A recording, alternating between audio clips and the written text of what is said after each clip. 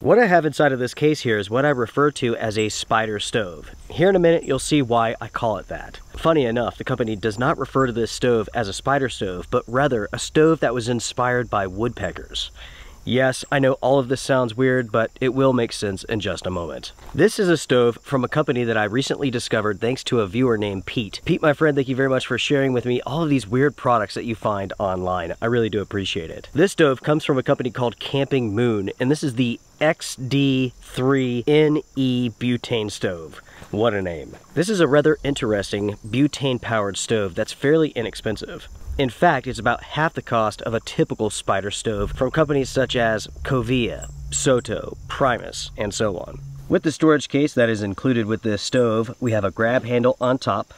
You can see here with this storage case, this is made from a canvas.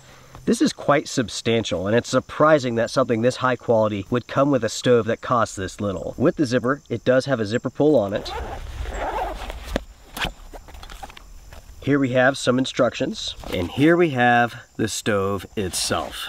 This is why I refer to this stove as a spider stove, because the legs fold out like this, and it looks somewhat like a spider.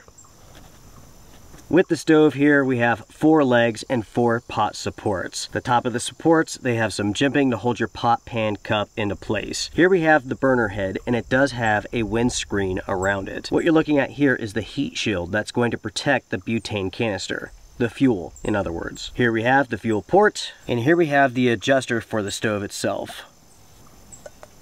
This is certainly different. I've never seen this type of adjuster on a camping stove before. The legs themselves are not locked into place, but it does take quite a bit of effort to pop them out of place to fold this up. So you don't have to worry about the legs flopping around or anything like that.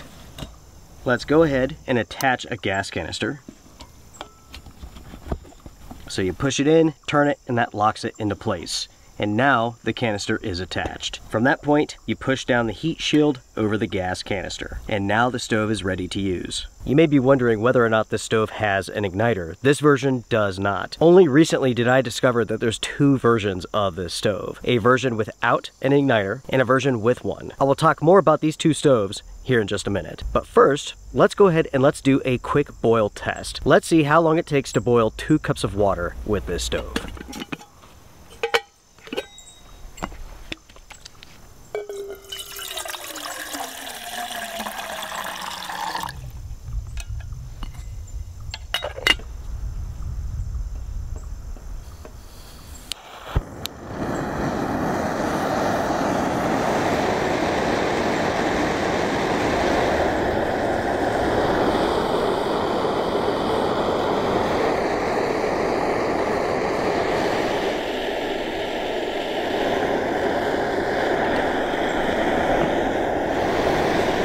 That was rather quick, my friends. 2 cups of water in 2 minutes and 26 seconds. For a butane-powered stove, that's not bad. Not bad at all. Not bad in real-world conditions. Speaking of which, today it's about 55 degrees Fahrenheit, and there's a slight breeze to the air.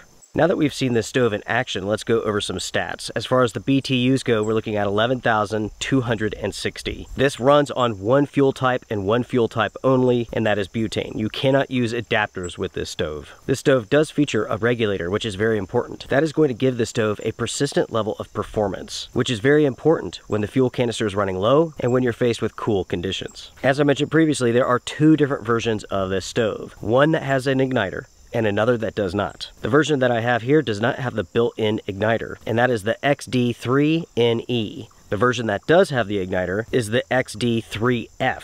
As far as the materials go, you're looking at stainless steel, aluminum, and brass, along with a polyester canvas case. The weight of the stove is 9.8 ounces.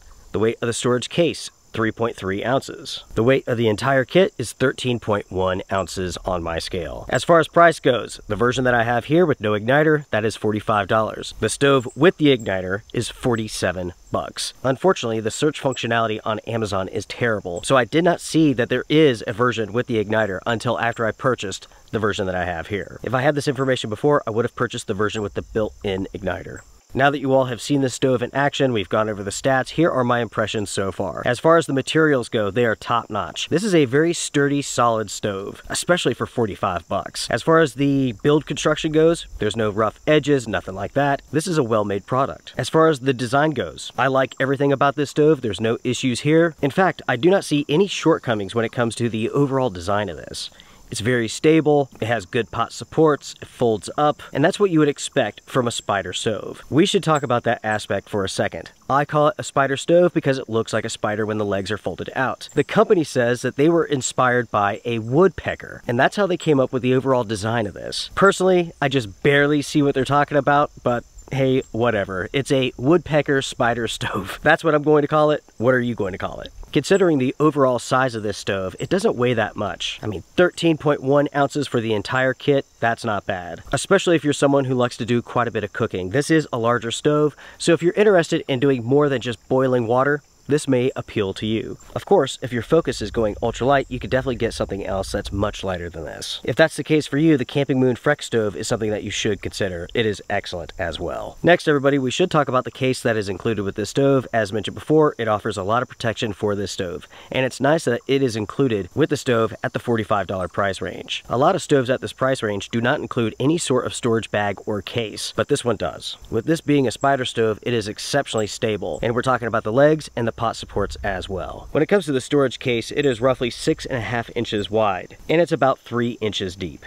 As far as the stove goes, it stands 5 inches tall, and it is about 7 inches wide. And thanks to the large pot supports, you can use any pot, pan, or cup with this system, ranging to small cups to larger pans. The overall performance of the stove is very good considering this is a butane powered stove system. We boiled 2 cups of water in 2.5 minutes, and that's not bad at all. When it comes to the adjuster, it does exactly what you would want it to do. You can make micro adjustments, and you can easily turn it all the way up or off. Going back to the regulator that the stove features, it is impressive that at $45 this stove has one. Generally speaking, for stoves that cost around 40-50 bucks or less, you're not going to find a regulator. Oftentimes, regulators are reserved for very expensive stoves, but that's not the case here. The last point that I will talk about in this preview is price. For $45, there's a lot of value here. This is a large stove, this is a cooking stove. Again, if you want something for just boiling water and that's it, you can go with something that's much smaller than this, even more powerful than this. But if you're someone who likes to run butane in the summertime, this stove I think is going to offer you a lot of versatility. Now everyone, this is a preview. This is not a review. I just got this in, I'm going to test it out,